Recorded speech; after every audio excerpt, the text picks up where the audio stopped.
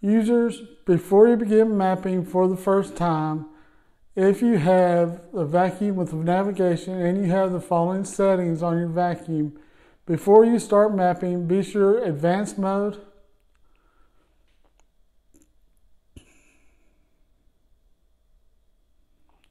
Continuous Cleaning,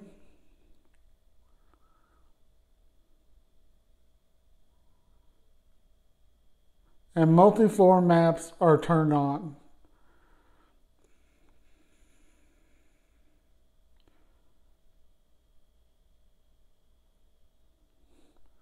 Multi-floor maps is accessed from an icon at the bottom left of the map page that looks like 2 pages in a pencil. For some reason, these options are turned off by default. You will want them on. I have no idea why these are off by default. I can't think of a reason why you would not want them on. The newer T9 screens may differ, and some older models won't have all these features. Okay, first off, you'll want to find a good location for your charging dock or auto empty dustbin. Per Ecovacs instructions, place the charging dock on a level floor surface against the wall with the base perpendicular to the ground. Keep the immediate area 1.5 meters or 5 feet in front of the charger and 0.5 meters, 1.6 feet on both sides of the charger, clear of objects and reflective surfaces. If you're planning on using the mopping feature, you will definitely not want the dock on the carpet. The vacuum, by design, will not run on the carpet while in mopping mode. The mopping mode is enabled when the mopping plate is installed.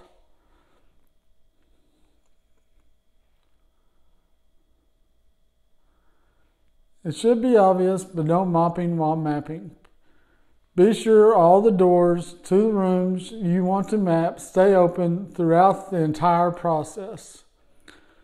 The vacuum will very likely want to avoid or not like very dark flooring due to the drop sensors. This can be resolved by covering your drop sensors with tape, assuming you don't have a legitimate reason for your drop sensors such as stairs.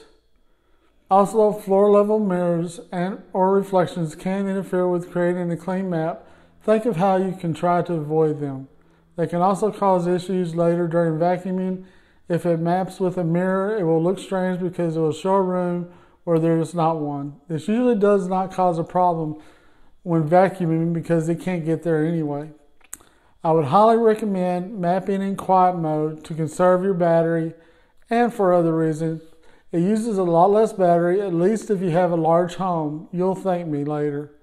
The T8 and later models you turn on quiet mode by going to cleaning preferences at the bottom left and disable cleaning preferences, and then select the fan with the line through it.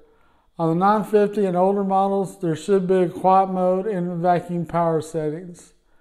Quiet mode disables auto boost suction, so that option can stay on. If at all possible, do not interfere with the vacuum while mapping. So pick up or block anything or area you may think might interfere with the mapping. You will have no-go lines to control where your vacuum goes after the mapping is completed. So hands off the vacuum if at all possible while mapping. The map will only be saved when the vacuum docks back in the charger by itself.